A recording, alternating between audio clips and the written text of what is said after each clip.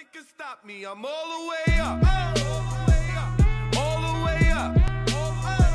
I'm all the way up. I'm all the way up.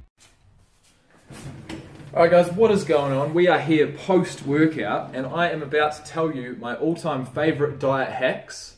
These are little secrets, but they're not really secrets anymore because I'm about to tell you guys. These are sweet treats that I use in my diet to keep me on track when I'm on a calorie restricted diet like I am right now. So first of all guys, it's going to be my all-time favourite, and this is an Australian favourite, which is Queen's maple flavoured syrup. Now I do believe this is similar to probably Walden Farms pancake syrup, except this one does have calories in it. You've got a 35ml serve for 18 calories, which is made up of 5.4 grams of carbs. No fat, no protein. So it doesn't taste artificially sweetened. It tastes like maple syrup. It's delicious. And obviously a 35ml serve is quite a lot, and it's only for 18 calories. It's absolutely fantastic.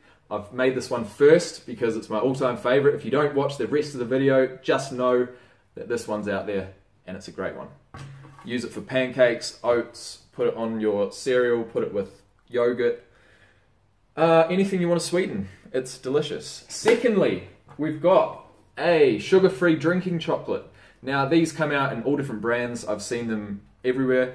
There's a lot of different ones, but this one is the one that I choose.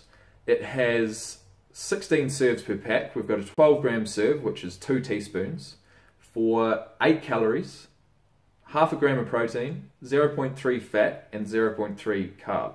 So pretty much nothing. It's like calorie-free, and obviously you don't have to make just a drinking chocolate with it. You can put it in anything you want to make taste like chocolate. With that being said, another chocolate flavored thing that you can put in anything, not just a milkshake, which is what this is Bickford's Milk Mix in chocolate flavor. Now this is a 50% reduced sugar version. So we've got a 30ml serve for 105 kilojoules, which is about 25 calories, 5.4 grams of carbs, no protein, no fat.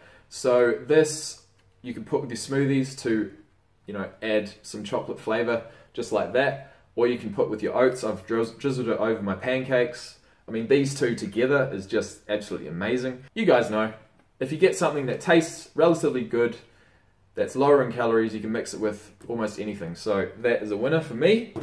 And lastly, guys, we've got your good old light, low calorie, low sugar jelly. So I don't know what this is called in America. The Australian brand is Aeroplane. That's the only one that I can really find in low calorie version.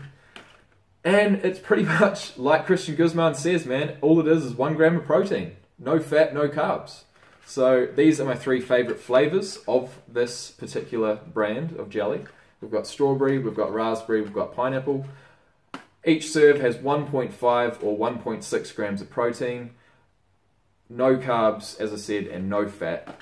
It's fantastic. 8 serves per container. I think each container makes a litre of jelly, so you've got 8 serves, 8 sevens, 56. A litre of jelly for 56 calories. That is a fucking winner.